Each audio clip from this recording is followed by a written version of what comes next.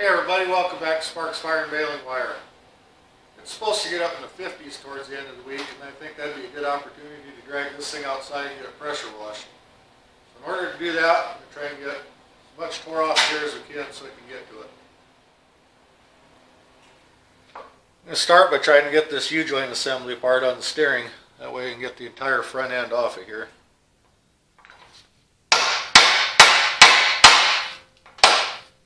Well, the pin came out easy. Let's see if we can get that U-joint off the shaft.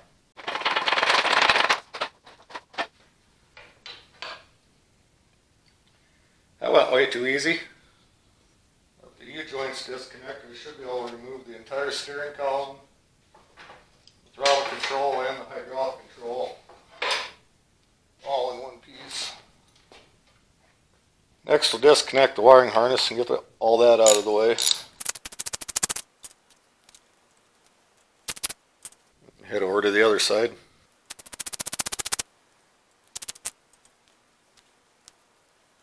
Leave that clip on there for the time being. I'll get rid of the positive cable for the battery.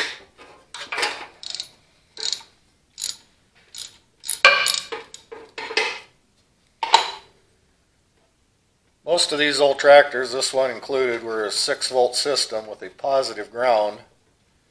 I'm going to be switching it to a 12-volt system with a negative ground, just for simplicity's sake. It'll start better, run better. Now this dash, for what there is of one, I believe just slides up out of here. All the wiring comes in the bottom here, except for that somebody hooked up. This was the kill switch for the tractor. The starter was a rod you pulled to start the engine. This is the headlight switch, which is froze up. On the old 6-volt system, these are a 3-position switch. All the way in was a low charge on the battery, so if you're doing field work all day in the daylight, you just leave that on low charge. If you pulled the switch out, then the headlights came on, and it would put the voltage regulator into a high charge. And I believe if you pulled it all the way out, it was headlights off and high charge. But that'll all be irrelevant for what we're doing. This switch is bad anyway, so I'm just going to be installing a simple on-off headlight switch on here. The amp gauge I'll replace. It's been replaced once before, and it says John Deere on it.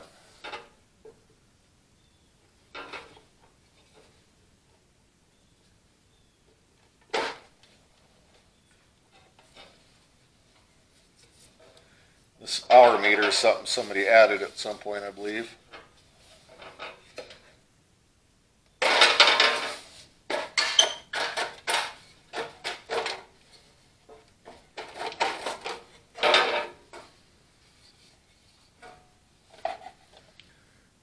Here's all the complicated wiring this old tractor has to offer.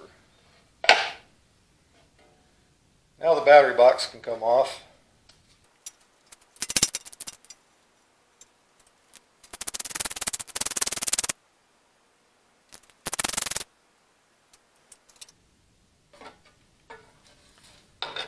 There's the battery box. What's left of one anyway. I think I'm going to leave all these hydraulic lines and the traction booster gauge in place for now because I don't have a good way to cap them off. So I'll just leave them until later so I don't get a bunch of dirt into the system. You get this front axle out of the way so we can get the tractor rolled outside and power wash it.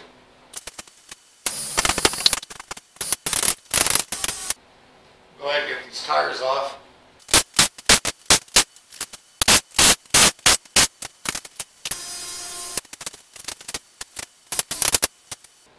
Okay, we're going to see if we can get these rotten old tires off the rims.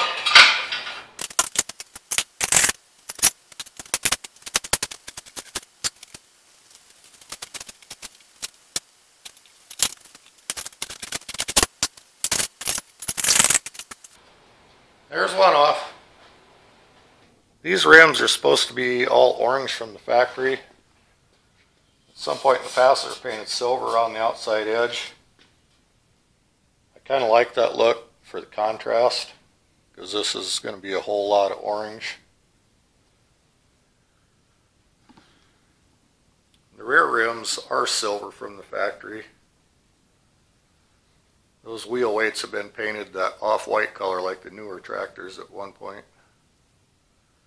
So they'll go back to orange, but the rims will stay silver. And I'm thinking orange center with the silver rims on these. Have to comment down below. Tell me what you think about that. Now we're going to try and get the axle separated from the steering gear.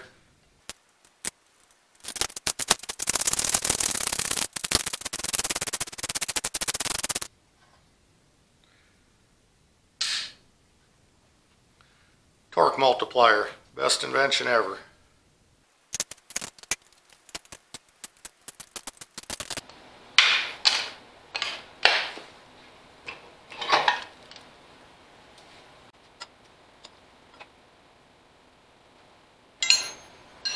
Once these tie rods are off, should be ready to separate the gearbox from the front axle.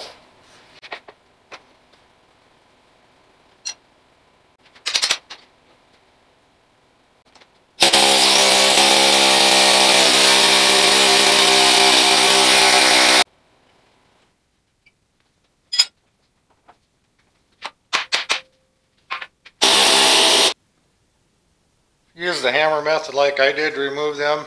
These castellated nuts, always make sure you put the castle part down before when you hit it with the hammer.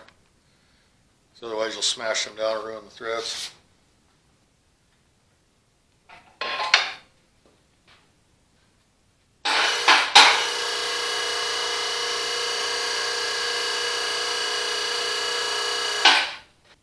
I have a bad feeling I should have taken these dust caps off, or at least got them loose before I took the wheels off. I don't know how much of a fight those are going to be to get apart, but these bearings do not feel very good on this side. I'll see if we can get these spindles off.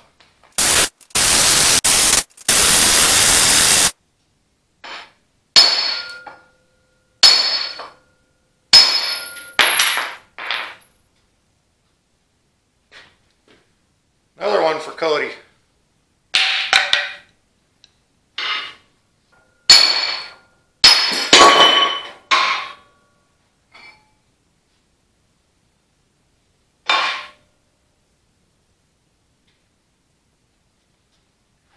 One side out.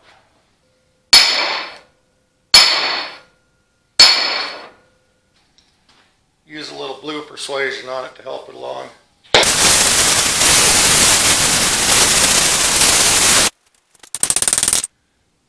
I didn't want to get too aggressive with the heat on that because I believe that's cast iron. I didn't want it to crack on me. See if any of these will budge.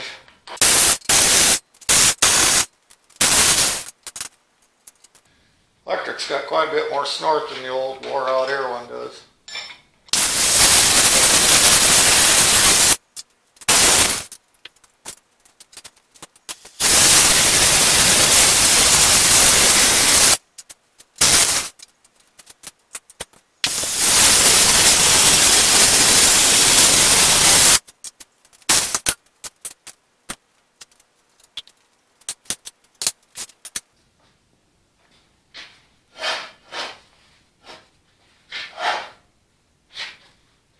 Surprised those slid out by hand.